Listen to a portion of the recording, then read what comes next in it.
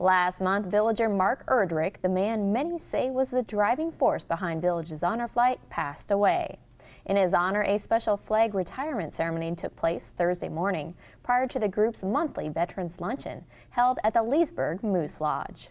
The lowering of the flag is in dedication to Mark's passing, and the raising of the flag is the dedication to Mark's vision in founding Village's honor flight and the goals that he instilled in us, and the motto that we all carry of everything is about the vets. It's all about the vets. Even something as simple as this luncheon, to see the look on the vets' faces, they're all smiling and talking, as you can see, and then it was his vision that caused this to happen, because Mark said, wait a minute, here we take the vets, we bring them to Washington, we have a reunion with them, and then that's it.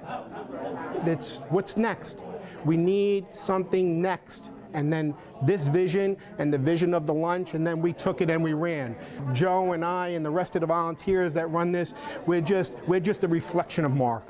Jeff says the monthly Village's honor flight luncheon averages about 95 people.